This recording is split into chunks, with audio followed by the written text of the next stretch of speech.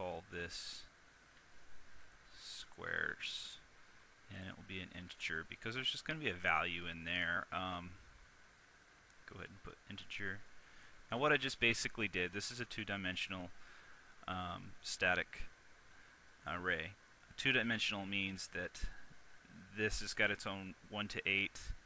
Kind of imagine it like a grid, and then there's going to be so there's a height of 1 to 8 and width to 1 to 8, and that is a checkerboard if you would think about that.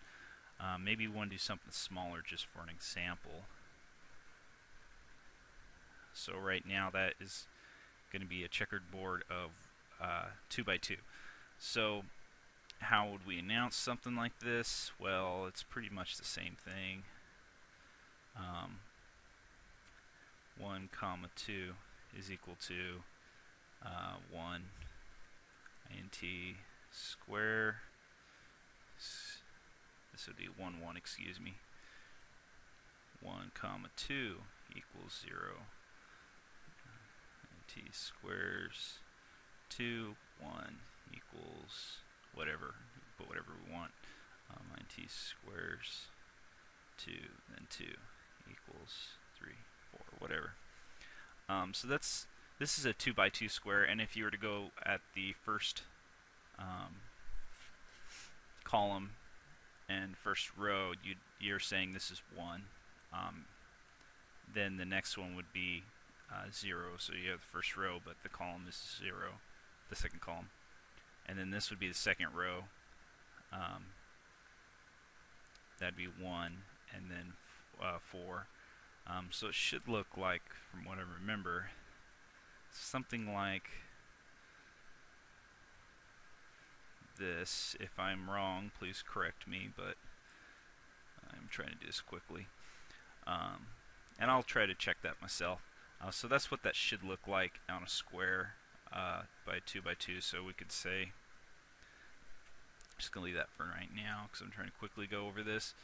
But let's say you don't know your elements. Okay, we don't know what we are going to declare later. So what we're going to do, this is called a dynamic array. We don't know the elements, excuse me.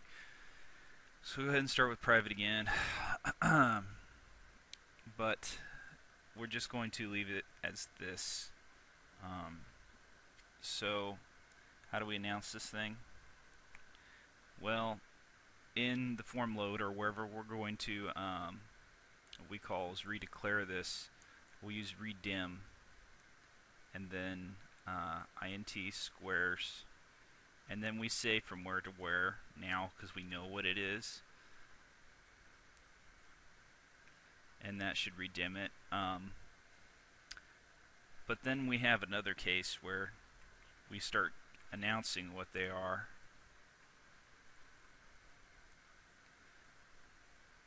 Excuse me, 1. And we do more announcements, whatever, it doesn't matter. You could do two-dimensional arrays for this as well. But the thing about dimensional arrays, the two-dimensional arrays, is they take a lot more resources. So if you don't really need to do a two-dimensional array, please don't do it. Just stick with the one-dimensional. Okay, so we did some announcements right up there, but let's say all of a sudden we figure out, oh shoot, we need we have another element we just found out for whatever reason. It's 11, element 11. Well, we don't go from 1 to 11. Then what we can do is what we call redeclare, or we'll just redeclare. We do redim again, but we have to do preserve. I'm going to explain that why. 1 to 11. What that means is that preserve is going to keep the ones that you did declare what they were, you announced. So these are the values 1 and 2 for 1 and 2 elements.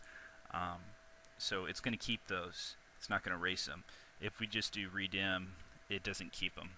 So we have now 11 elements, but we didn't keep the first 2 that we declared, so we'd use preserve. And then we could loop through these again. So we'll do it. declare a number real quick, a variable number. So here we go, loop real quick.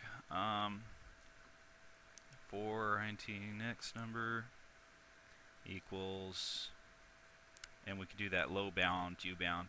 Let's just go 1 to 11.